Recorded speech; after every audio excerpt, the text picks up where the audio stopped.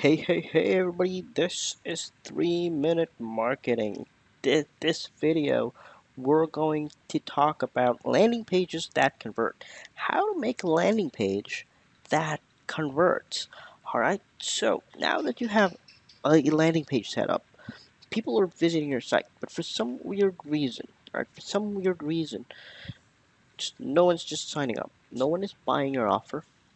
No one is signing up. No one is downloading that free ebook you are offering. Now, what should you do? Right?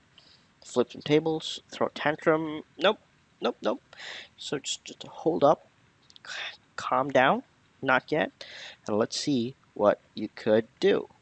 So, you don't just want visits. That's the number one rule with landing pages. So, getting a lot of traffic, awesome, right? Everybody's gonna love that. But getting visits should not be your be all and all. You want people to take action. So if you have the traffic, you want those people who's visiting your site to take action. Because taking action on your landing page means that this particular person is interested in what you have to offer.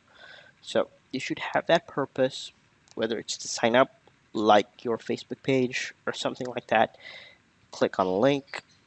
The focus of your landing page should be to get that action. And of course, just make it easy and compelling. Your action should be easy to understand so that anyone in your audience would be able to do it. So it could be as simple as watch this video.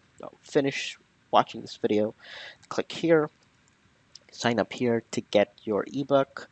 Uh, you know, Sign up here to get that free shipping.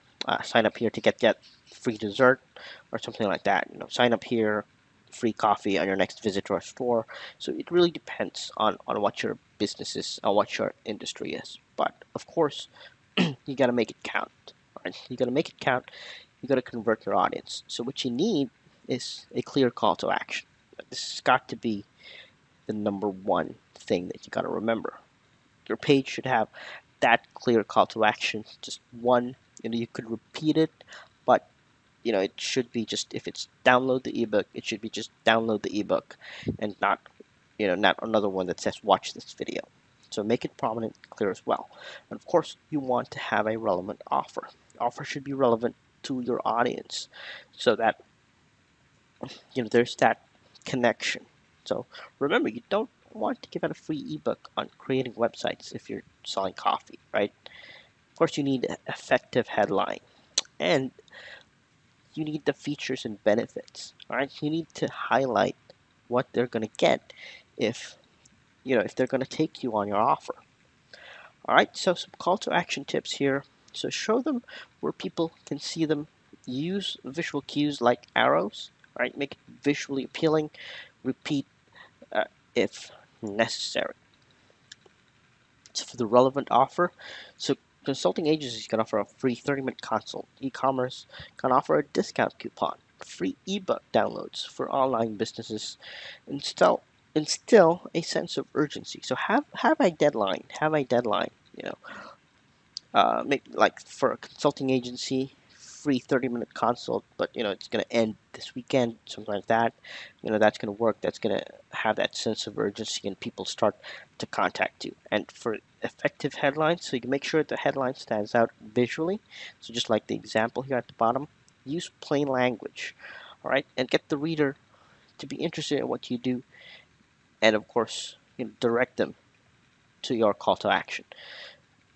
And of course, with the features and benefits, so you make sure your list doesn't distract from the call to action, CTA, that's call to action.